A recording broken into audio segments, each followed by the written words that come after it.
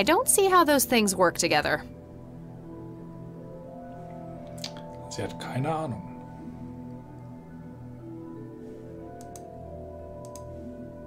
I don't want to burn that. Oh, oh, oh. Huh. Not the worst idea, but I think I'll hold on to it for now. Na gut.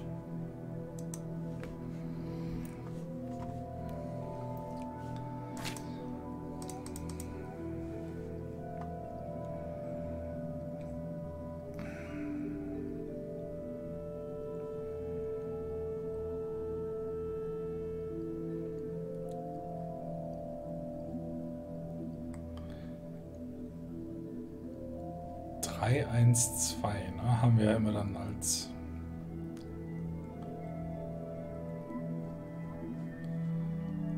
fünf.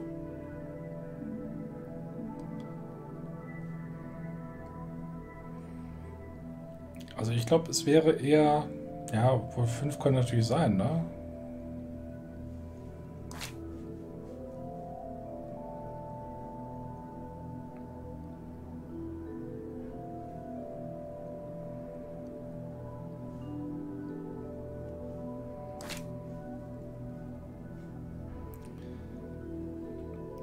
Aber warum dann sechsstellig, ne? Ja, ich gebe es ein, aber ich bin... Ja,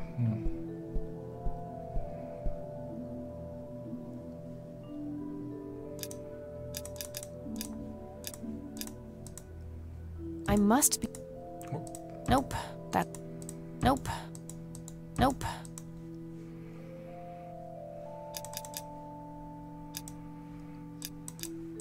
Maybe I'm overthinking this? I doubt I need to do any actual math. Grandpa mentions a total of 6 flowers in the message. There's also 6 digits in the code. I feel like I'm so close to figuring it out. ich nicht.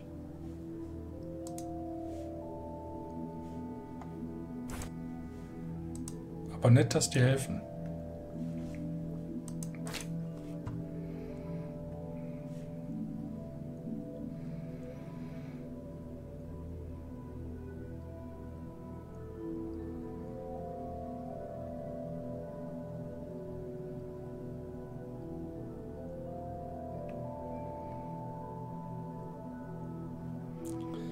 Dreimal die Zahl für Rot.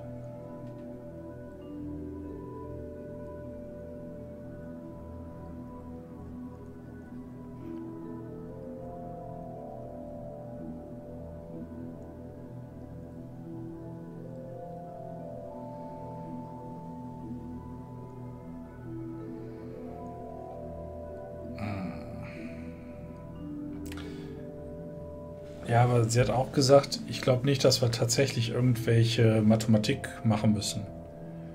Wozu ja dann auch Malrechnen oder Plusrechnen dazugehören würde.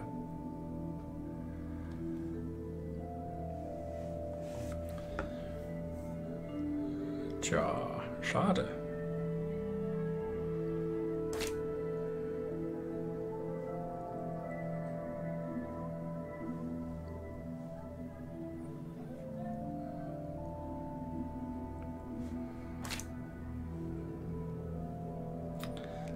Macht für mich keinen Sinn.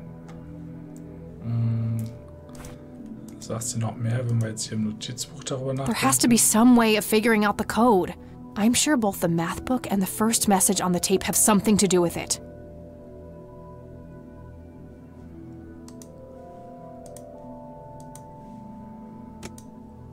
Note to self. Remember, the perfect bouquet consists of 3 red roses, a blue violet, and 2 yellow tulips. I've been working on my research in the attic at night. I just don't want her to worry.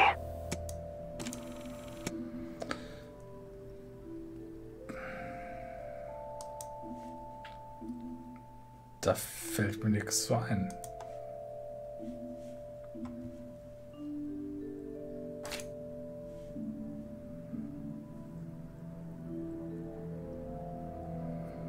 Fuck.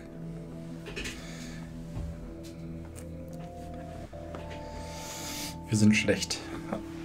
Ja, Okular wäre jetzt echt nicht verkehrt.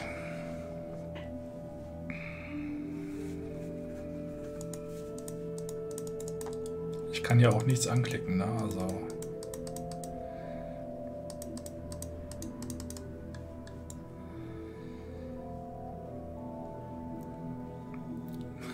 Ich habe gerade ernsthaft drüber nachgedacht. Hey, ist hier vielleicht eine Zahl, die keine Primzahl ist? Und dann ist mir da eingefallen, ach nee, wir machen keine Mathematik.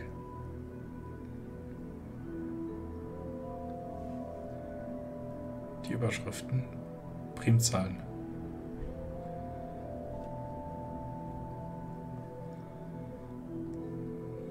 Mhm.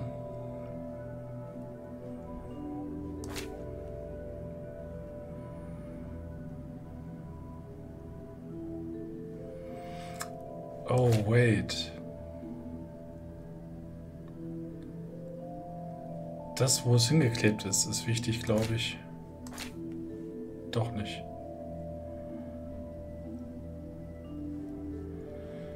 Weil ich habe hier so gedacht, so ja, 3, ne? Also dann gehen wir hier zu 31 runter. Und bei Blau, da ist es dann irgendwie die 23. Aber bei Gelb? Was?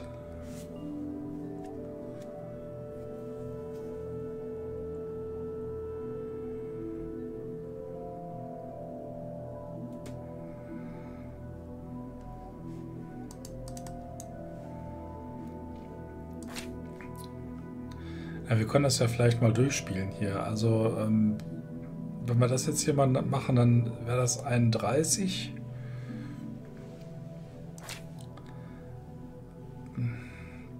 23? Fragezeichen.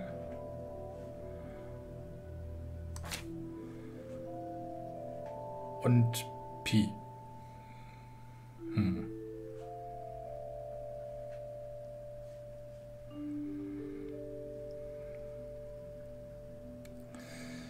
Ne? 31.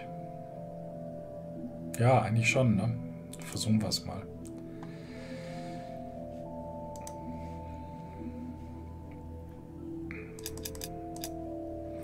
31, 23, 31. Nope, Feuer. that's not it.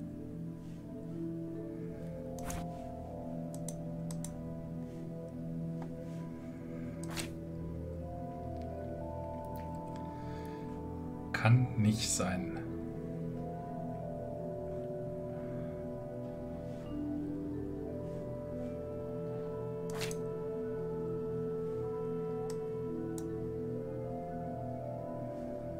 Obwohl.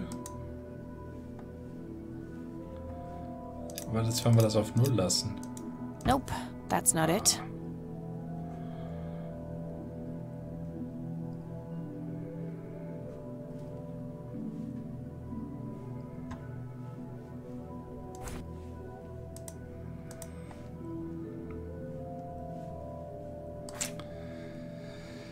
Drei rote, eine blaue, zwei gelbe.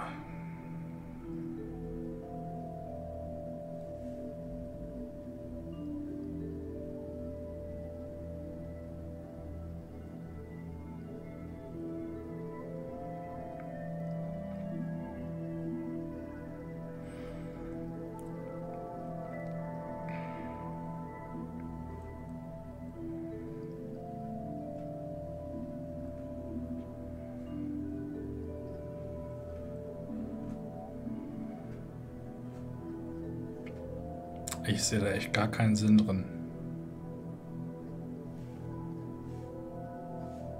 Also jetzt nicht mehr zumindest.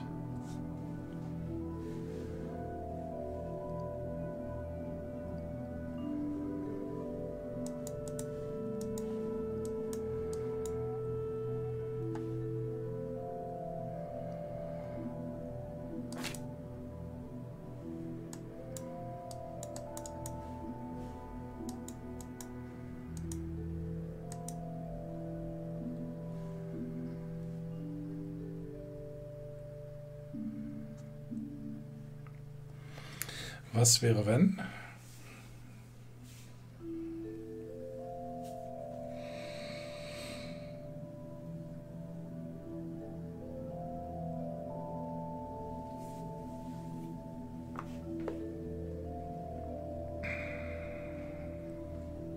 alles nur die Zahlen bei den Fibonacci.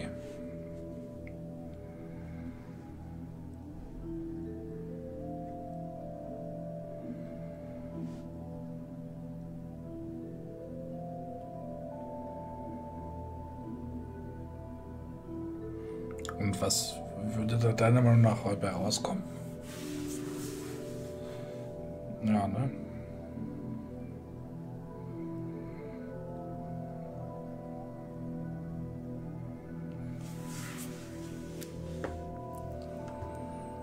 Hat sie nicht noch irgendwie einen besseren Tipp für uns? Nope. Nope. Nope. Nope. A leather briefcase sealed by a combination lock.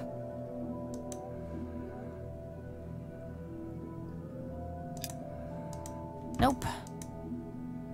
Die hat doch gerade irgendwie so einen krassen Dialog gehabt. Warum jetzt nicht mehr? Nope, that's not it. Vielleicht muss ich nochmal reingehen.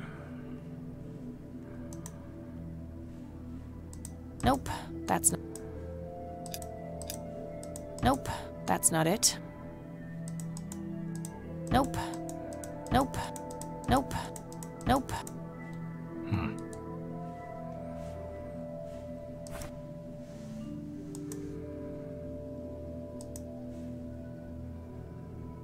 Note to self. Remember... Note to self. Remember the perfect bouquet consists of 3 red roses, a blue violet, and 2 yellow tulips. I've been working on my research in the attic at night. I just don't want her to worry. She has enough to think about with everything that's been going on lately. With Sharon and Kathy. Anyway, I'm getting closer to finding the source. I have a theory, but I need help. I'm gonna have to involve somebody else.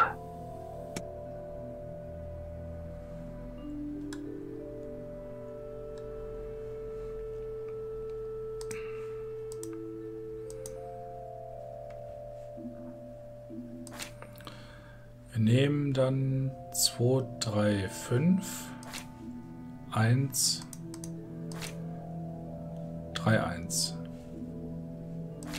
2, 3, 5, 1, 3, 1, ja.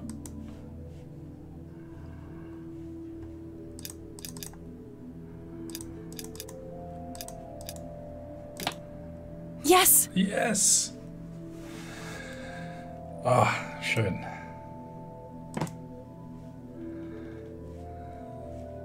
Lutsch mich rund und nenn mich Bärbel.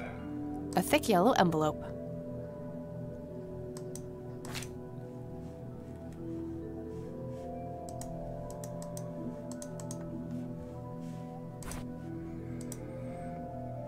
It's the envelope I found in the briefcase. Let's see what's in here. There were 2 pictures, a newspaper clipping, a key, and a tape inside. Looks overexposed. I can't make much out. I think I see trees in the background, but most of the picture is just bright white. Grandpa in uniform with 2 other men. Something is handwritten on the back. Flight training, McConnell Air Force Base, 1941.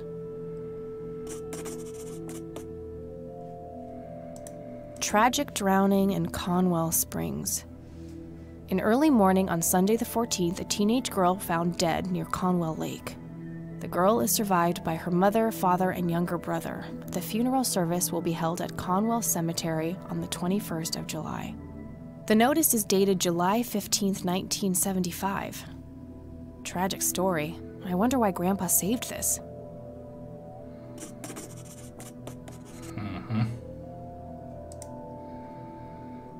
It's a small key, fairly modern design. No identifying tag, unfortunately.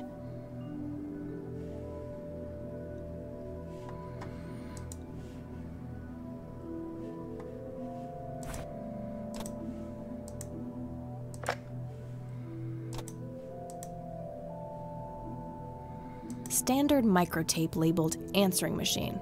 It should play fine in Mr. Dicto. The tape I found in the briefcase. It seems that it was used in an answering machine at some point.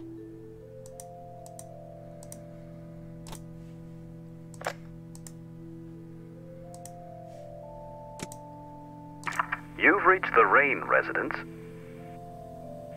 Leave a message after the beep. Hello, Joseph, Mrs. Rain. It's me, Charles. I thought I'd give you a call. Erica just had her firstborn. It's a boy. Thankfully, he looks nothing like his father. Listen, I was thinking maybe you'd like to come and visit. And what about your little Kathy? Maybe she wants to see the baby. Well, anyways, I hope to see you soon. All the best. Bye.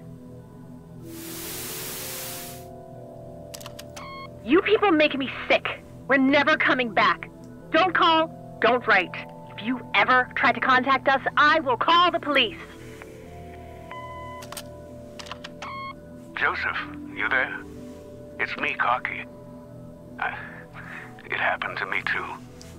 And I'm not going to tell any of those bastards. They got it all wrong. You're the only one I trust now. Just call me back as soon as you can. I wonder who this Cocky is. Ja, einige neue Leads. Cool. Hast du noch Bock? Dann mache ich mir noch eine Pfeife an.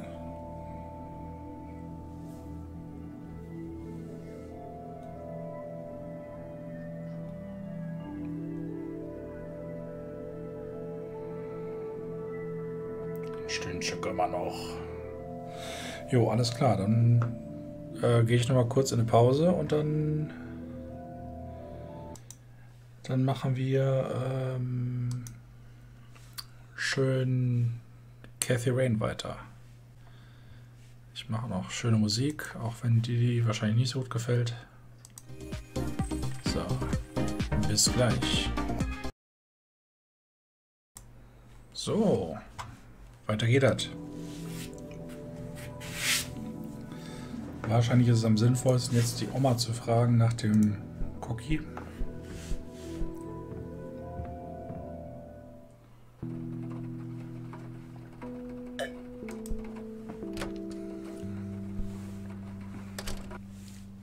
Oh, hello, dear.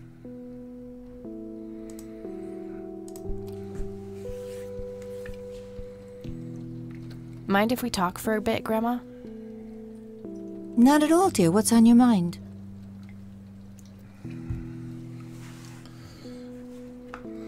Can you tell me anything about McConnell Air Force Base? It's not very far from Conwell Springs. Joseph was stationed there for some time during the war. I believe they're still training young pilots there today. So, when did Grandpa enlist in the Air Force? Oh, it was barely past the honeymoon when Joseph left to fight in that terrible war, together with his best friend Charles and my brother Andrew. Those were nerve-wracking years. I was so worried I thought I would burst. Every short visit from Joseph was a joy, but he kept going back to the front, to my great dismay. When I told Joseph about being pregnant with your father, he finally realized that enough was enough. He had done his duty. Shortly thereafter, he returned to a quiet farmer's life in this very house, helping your great-grandfather with the crops, until he passed. Na gut. Do you know anything about a young girl drowning around here? Oh, yes. It was the saddest thing. She was only 16. We never really knew the family. They preferred to keep to themselves. Do you remember the name of the girl or her family? I'm awfully sorry, dear. I just can't recall. That's okay, Grandma. I was just wondering why Grandpa would have wanted to save this. Joseph was always affected by the tragedy of others. Perhaps he wanted to do something for the family. In any case, he didn't speak to me about it. Does the nickname Cocky mean anything to you? Sounds vaguely familiar. It reminds me of the aviator call signs Joseph and his friends gave one another. Joseph was vigilante. I can't count the number of times he got into trouble for breaking the rules. To this day, I have no idea how he always managed to land on his feet. Must be hereditary, given the things I've gotten away with. Every time I wake up, I am genuinely surprised that I'm not in jail. I'm sure it's not that bad, dear. But to get back to the subject, you don't have any idea of who this cocky is? I'm afraid not, but the Air Force might be a good place to start.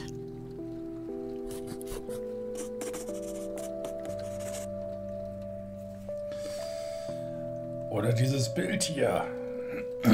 I don't see a reason to ask her about that. Well, gotta go, Gramps. Talk to you later. Bye, Kathy.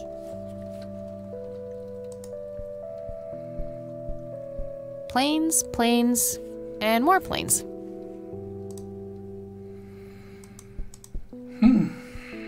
Ja, dann haben wir jetzt wohl ein paar neue Orte.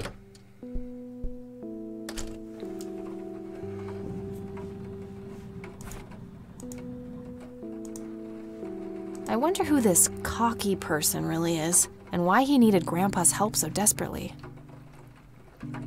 There has to be a way to find out who she was. I know when she died. Maybe that can help somehow. I don't have anything to say about that. Die Frage ist, fahren wir hin oder rufen wir an? Naja.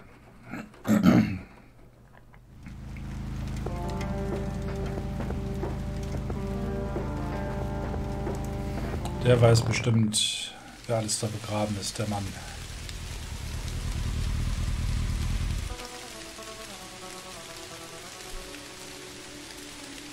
Schönes Artwork übrigens hier.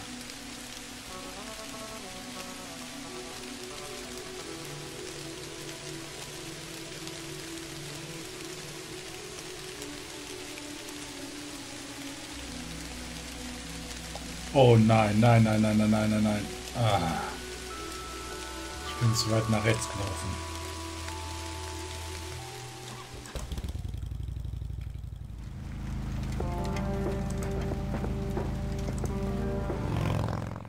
Brumm.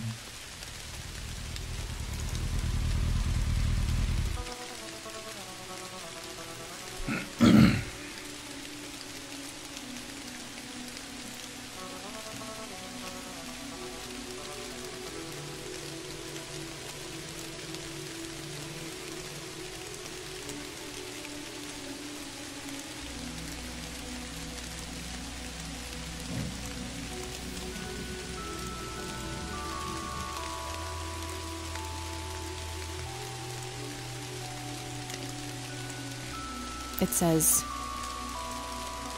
no reason to go in there. All right, this is the right date. Looks like her name was Lily Myers. I should try to get a hold of her family.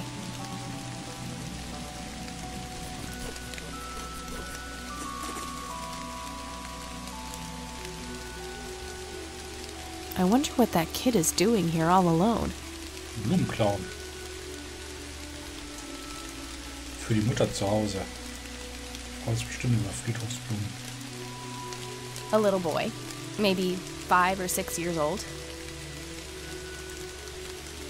Jungen Kopf anschauen.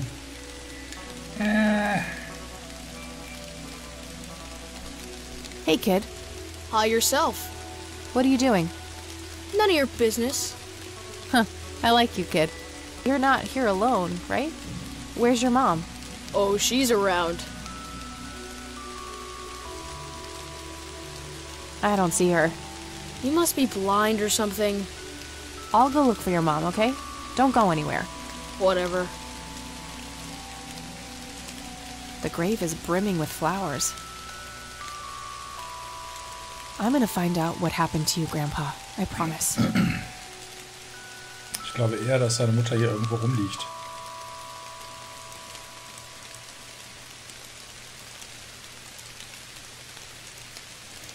So, das ist jetzt hier 95.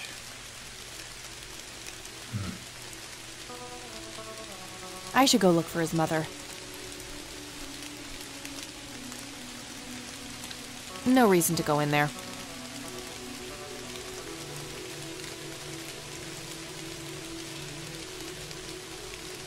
Ja, und wo soll die Mutter jetzt sein?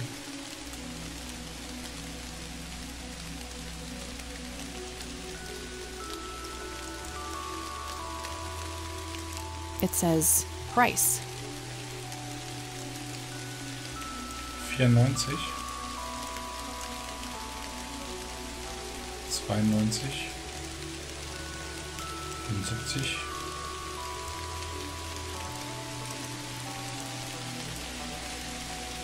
David Spielmann.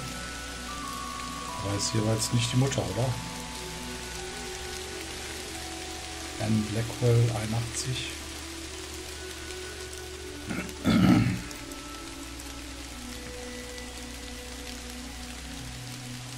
Wann war das hier?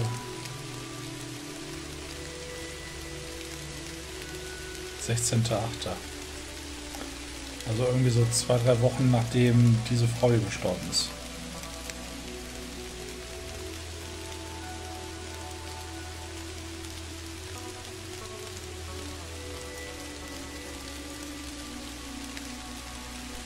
Kid? Er ist weg. Oh mein Gott. Guess he found his mom.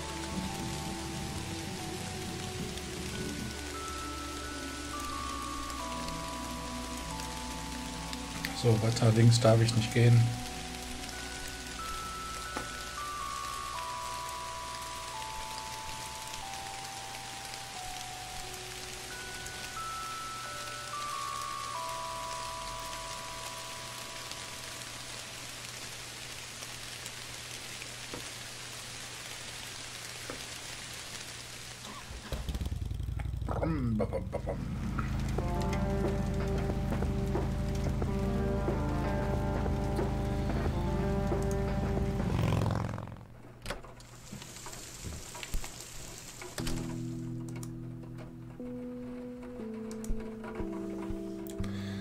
So, gucken wir mal nach den Meyers im Telefonbuch. Ne?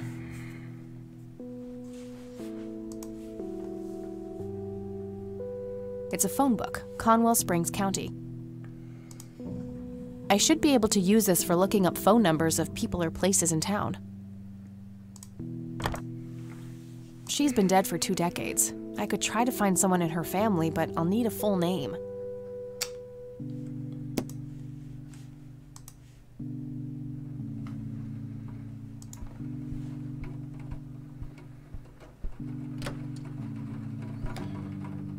Ja, zur Polizeiwache gehe ich dann auch hin. Oh, hello. Jetzt reden wir mal mit der Großmutter wegen der Lily Myers, ob die da vielleicht noch was weiß. Mind if we talk for a bit, Grandma? Not at all, dear. What's on your mind? I found out that the drowned girl's name was Lily Myers. Ring a bell? Oh, yes. Oh, how could I forget? Sue, Jack, and their children, Lily and Nathan. Do they still live around here? Mother and son do. I see them in town from time to time. They live somewhere near the lake. But not the father. Jack, was it? No. Oh, He disappeared not long after Lily took her own life. Michael Oh, Myers. she killed herself. That's news to me. Oh, that girl had been troubled for years. Truman made an official statement later. It was no accident. I see. Do you know how I can reach the family? Not really, dear. Like I said, they tend to keep to themselves. I don't see a reason to ask her about that. Well, gotta go, Grams. Talk to you later. Bye, Kathy.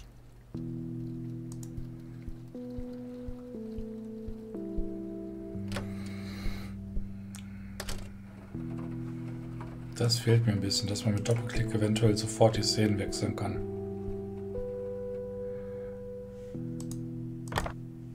All right, found an address. Wie jetzt? Und du fährst da jetzt einfach hin, oder wie? Okay.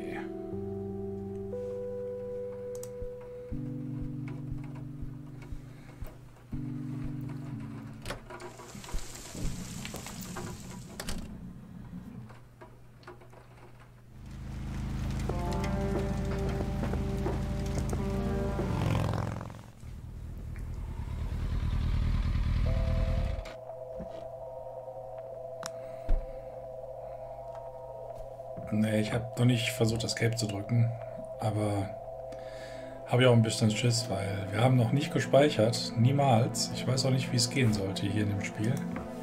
Ja komm, ich versuche mal zu speichern.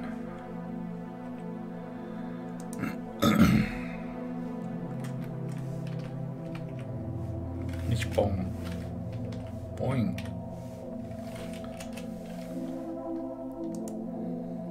$55 degrees. Not too chilly, thankfully. Wie viel ist das in echten Temperatureinheiten? It doesn't belong to me. I don't want to take it without a good reason. Conwell Lake, where Lily Myers met her demise. Oh, gee, I would, but I forgot my swimsuit at home.